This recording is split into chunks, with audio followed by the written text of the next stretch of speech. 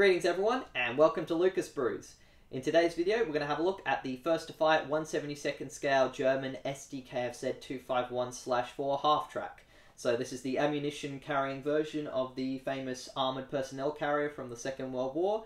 And first to fight, it's a Polish company. They do 72nd scale armour and ground vehicles as well as figures, focusing on basically the early stages of World War II. So they do a lot of Polish and German as well as a couple of French, and I think they've done a few British vehicles now. So yeah, brilliant little company. A lot of the kits are very simple and easy to build, but still quite nicely detailed, as you'll see when we put this one together. And I'll leave a little link in the description down below for Tectonic Hobbies, where you can buy this kit and many others. The box contains 5 sprues moulded in dark grey plastic and a set of decals for 3 different vehicles from the Poland campaign. There's also a booklet, all in Polish unfortunately, but if you can translate it, it has information on the German invasion of Poland, a nice little painting guide with Vallejo colours for the vehicle, and also a few reference photos, and finally a bit of marketing material for First to Fight's wargaming system.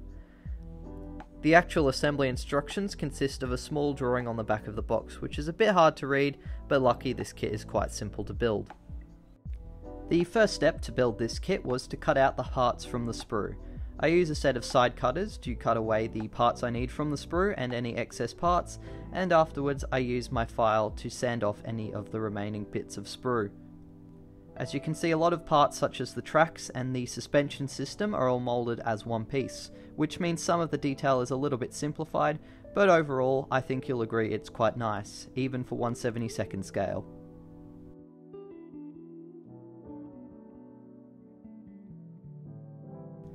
I carefully cut out the front steering assembly, before then removing some of the excess flash that was on the suspension setup, and then gluing a little bit of Revell Contactor Professional onto the points of contact between the lower hull and the suspension. I then firmly pressed the suspension and the lower hull together and held them there for a few seconds while the glue bonded. With the suspension in place, I then glued the steering system onto the front part of the vehicle. The fit for this part was alright, but it was a little bit fiddly to get it to line up and sit nicely. I held it again in place for a little while it dried, and then moved on to adding the front bumper. This one was a little bit trickier to fit, and I did cut out a bit of fiddling around to get it to work, but eventually it slid into place. I then cut out the side guards for the mud skirts, which I'd then glue on a little bit later. The interior includes a nice little steering wheel, and a small bulkhead for the front, along with some ammunition since this version is for the ammunition carrying. Although they were included, I decided instead to use the 4 seats rather than have it as the ammunition carrying variant of the Sd.Kfz 251. The seats had a nice little bit of detail, but they needed a little bit of cleanup.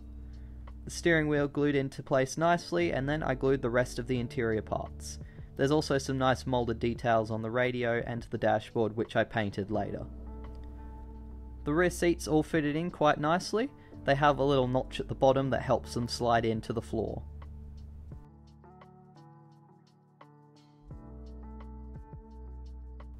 I glued the front bulkhead with all the driver's gauges and the radio and steering wheel before gluing on the mud or side skirts to the bottom of the hull. They slotted in quite nicely, and I just firmly pressed them into place and they sat there.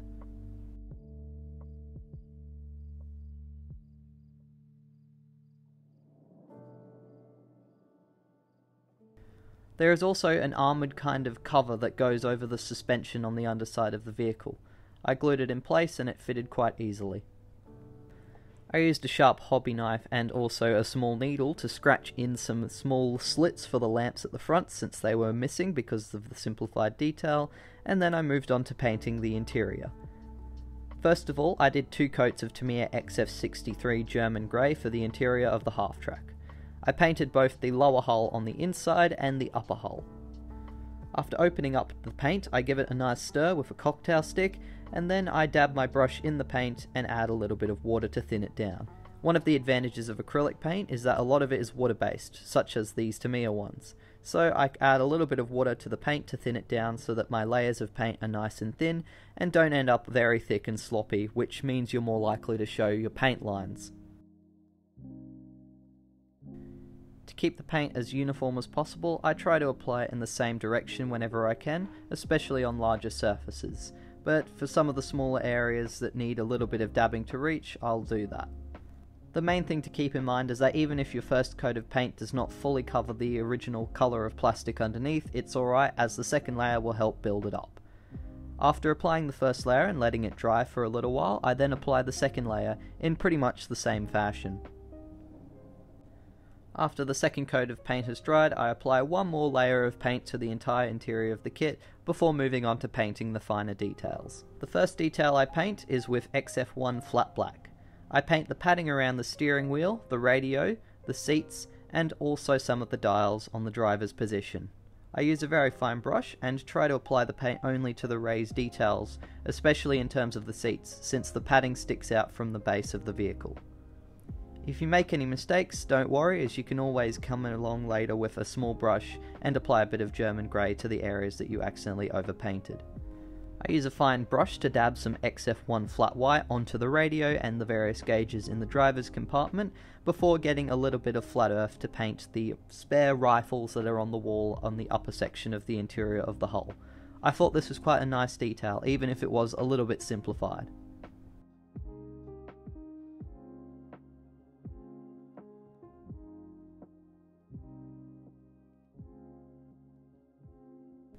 I use a little bit of Vallejo Vermilion Red to paint some red on the dials, and a little bit of flat aluminium to paint the ends of the rifles, and then I dab it into the areas where the crew would likely walk, and on some of the exposed surfaces to create some metal chipping.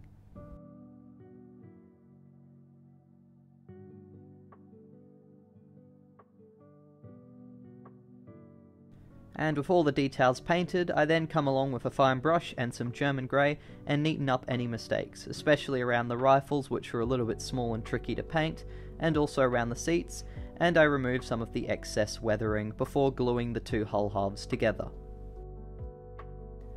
I apply a band of Revell Contactor Professional on the lower hull's edges, and then I push the upper hull into place. The parts fitted alright together, however there was still a little bit of a gap which I would later cover up with some putty. While the parts dry, I hold them together firmly using a little bit of Tamiya masking tape. After the parts have been left for a couple hours to bond together, I then remove the Tamiya masking tape. Then I get a little bit of Vallejo water-based putty, and using a cocktail stick I apply it onto the areas where there's a little bit of a gap, mainly where the two hull halves meet.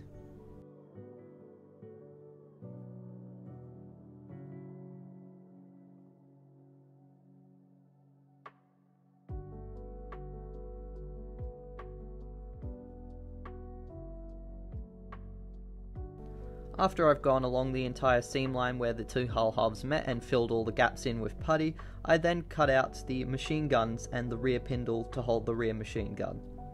The details on the machine gun are quite nicely moulded.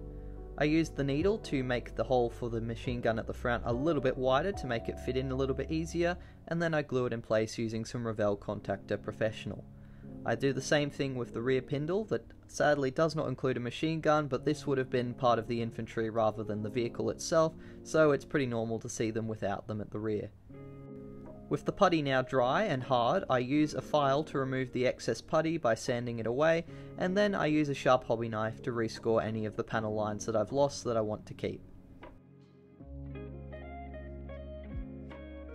I decided to leave the tracks and the wheels off while painting and weathering the model so that it was a little bit easier to access, so I began painting the first coat of Tamiya XF63 German Grey. I apply the paint in much the same fashion I used to paint the interior of the kit, making sure it's thinned down with a little bit of water so my paint is not too thick, and applying it as much as possible in the same direction in terms of brush strokes, and changing direction only when I have to try and keep them as uniform as possible.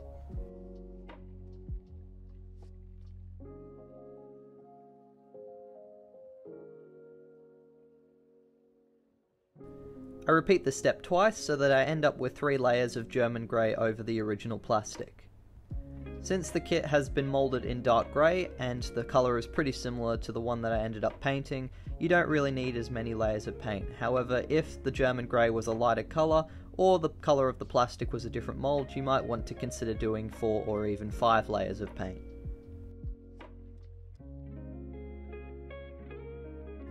I didn't bother priming the model since I'd given the parts a nice clean to get any oil and grease off, and I found the paint conformed quite nice to the plastic. However, if the parts had been moulded in various different colours of plastic, I would have probably considered giving it a prime then to make it a little bit more uniform. I painted the tracks separately with 2 layers of German grey, basically covering their entirety with German grey and then painting the finer details afterwards, similar to what I did with the interior.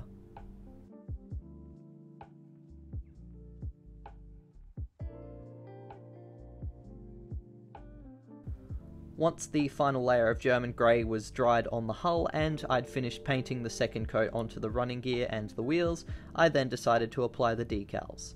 The schemes included are pretty basic, they're all in German grey and have the early war white cross markings. The decals for this kit though are really quite nice and thin, and they didn't silver at all. To apply the decals, I simply soak them in water, then apply them onto the model using a brush, dab away the excess water with a cotton tip, and once the decals had been on for a tiny bit, I apply a bit of Tamiya decal adhesive to help them adhere to the model and sink into any of the recessed details to make them look more like they were painted. I then wipe away any of the excess Tamiya decal adhesive using a cotton bud.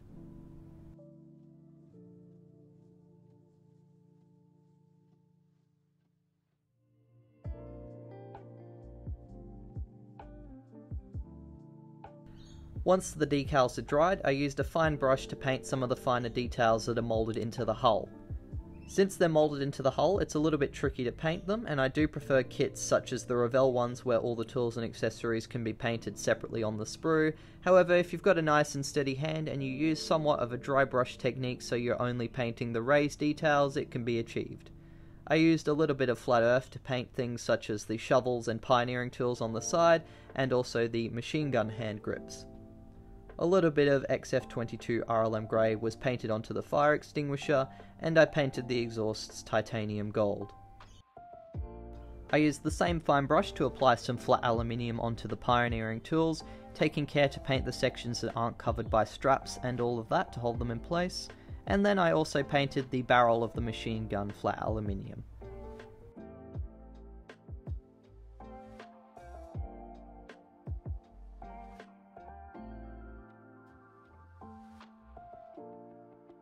I painted 2 thin layers of XF1 carefully onto the outside rubber of the wheels using a nice fine brush.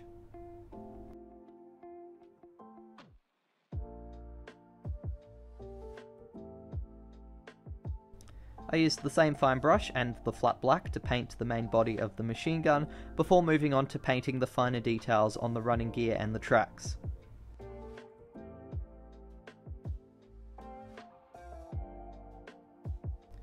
I use a fine brush to carefully apply some watered down flat aluminium onto the track links, taking care to try and paint the edges using somewhat of a dry brushing technique since the track is raised from the main layer of road wheels. There's also a few small sections that are visible on the inside of the wheels where the track is, so I carefully painted those as well. The details on the tracks were pretty good considering they'd been moulded in one piece. As you can see, I got a little bit of extra flat aluminium and dabbed it onto parts of the sprocket to do a bit of metal chipping, but later on I'd toned down this effect by applying a little bit of German grey back over the top of the wheels.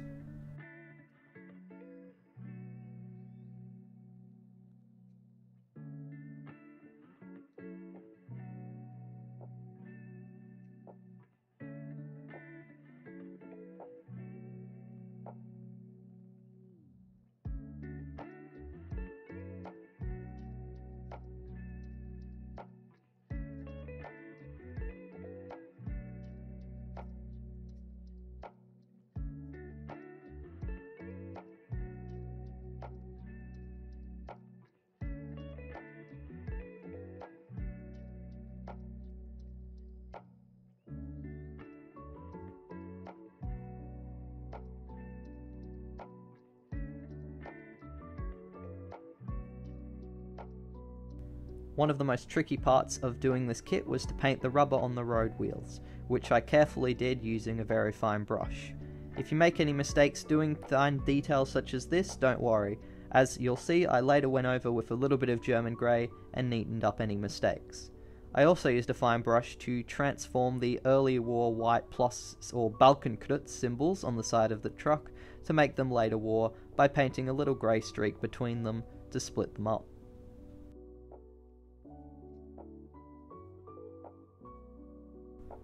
Following this, I returned again to the tracks and painted any mistakes I'd made or extra chipping that I didn't want using the fine brush and a bit of German grey.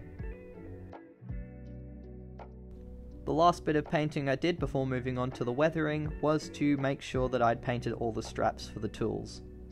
The first step of weathering for me is to apply a bit of metal chipping.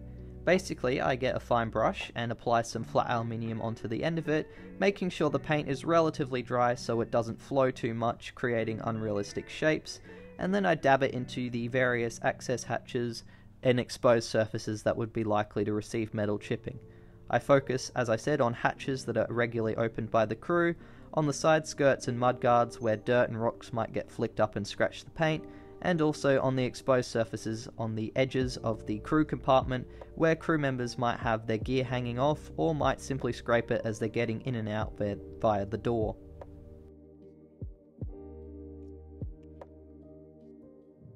I also apply a tiny bit of metal chipping onto some of the exposed wheel nuts on the road wheels before putting the metal chipping away and getting out my next weathering tool, which is the Tamiya panel liner set. I apply it onto some of the access hatches I wanted to highlight and onto the machine gun barrel to help highlight the details and darken the flat aluminium to make it more of a gun metal. The panel liner ascent is really good at darkening things and highlighting details, and it can also be used as I did around the access hatches to create a little bit of oil leak and streaking kind of effects.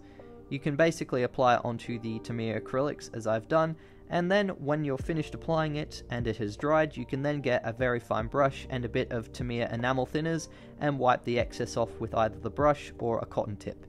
This can then soften the effect, and if you streak it back, can make it look a little bit like some leaks or some sort of grease, and as though the vehicle is a little bit weathered. To create some dirt effects, I use the Tamiya weathering powders.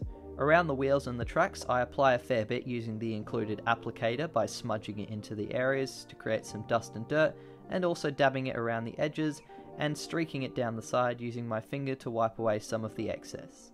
You can also make it thicker by using a bit of water, or wipe away excess that's on the vehicle by using water to streak it away. I also used a fine brush to create some finer kind of streaking patterns down the side, as if a bit of dirt had been kind of washed down the sides of the vehicle over time. The Tamiya weathering powder has a few different colours, and one set includes sand and mud, so I used a little bit of mud as the darker colour around the tracks and made sure I made it a little bit thicker using some water when I applied it. And I also used a little bit of some rust effects to make the mud a little bit darker around some spots on the track, and to create a little bit of a rusting effect on the exhaust that I painted gold previously. With the weathering to the hull completed, I then glued the tracks into place, and after letting the tracks and wheels dry for a little while, I then got some Tamiya XF1 flat black and wooded it down a lot. Once I'd gotten it to a very wet consistency, which made the paint flow into basically only the gaps, I then applied it all over the tracks to make them darker, and also onto the running gear and wheels to make them darker and highlight their details. This also makes them look a little bit oily and dirty.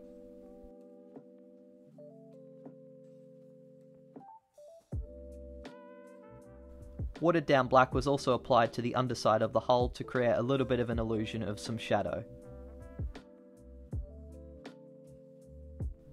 A little bit of flat black was also dabbed onto the machine gun to create some extra dark smoke effects, and the final step to weathering the Halftrack was to add a little bit of Vallejo's Weathering Effects Mud and Grass, using a cocktail stick to dab it onto the tracks, the wheels, and the side skirts to simulate a bit of dirt and grass getting caught up in the running gear of the vehicle as it drives off-road. And once the Halftrack was complete, the last thing to do was add the crew figure. I cut off the excess sprue and then used a file to remove the considerably large seam line on the figure before painting him on the sprue, first in a coat of XF65 Field Grey.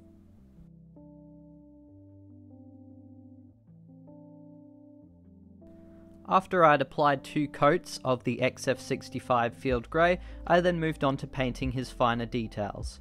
I used a very fine brush to apply a thin coat of Vallejo 955 Flat Flesh onto his hands and face, before moving on to painting a coat of XF1 Flat Black onto his boots.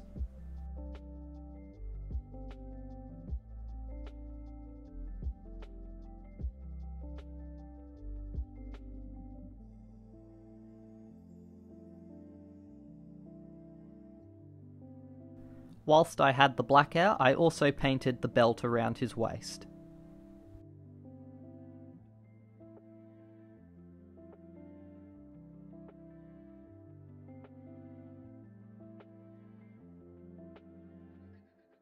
I painted a further 2 coats on his hands and face, this time a slightly lighter flesh colour, Vallejo 927 Dark Flesh, to get a little bit more highlight on his face. I painted his map and holster XF52 Flat Earth, gave him another coat of dark flesh to finalise the skin, add a layer of German grey onto his helmet, and then I cut his arm out and after sanding a little bit of the excess paint off, glued it into position. Finally, I painted a little bit of XF16 flat aluminium onto his helmet to create some metal chipping, and a bit of Vallejo silver onto his belt buckle, and finally I applied a liberal coat of Tamiya panel liner all over the figure to help highlight his details and make him look a little bit dirty. And with the crew figure completed, I added him into the Halftrack and the model was finished. Overall, I would definitely recommend this kit. I had a lot of fun building it. If you're interested in something German that's from World War II in a small 72nd scale, and especially if you're a beginner or a wargamer, this is a great kit. It's not expensive, it costs about 15 AUD, and it's super easy to put together. I did it in probably around about 6 hours or so. So definitely recommend it if you're new or in a bit of a rush to build up a lot of half-tracks for some reason. First to Fight do a lot of other really great early war German stuff, and also Polish and French now, so definitely recommend having a look at them as a brand. Again, super easy to put together, although there's some details that are a little bit simplified, such as the tracks, since they're molded as one piece, or all the tooling being molded into the hull. You can't remove it unless you sand it, and it's a little bit tricky to paint, but at least there's still some details there. And it's done to be nice and simple, and it is. It's a great little kit, and if you're after this sort of thing, definitely recommend having a go at it. It's not going to cause you many problems, it's not going to set your bank too far back, and it's a great little kit. Thanks very much for watching. I hope you guys enjoyed this video. If you did, please be sure to leave a like and subscribe to my YouTube channel. And special shout out to my wonderful patrons for helping me fund my videos. You guys are wonderful people, and if you want to join my patrons and see exclusive content and help support my channel, be sure to check out my Patreon in the description of my video. And thank you very much for watching, and until the next video, model on!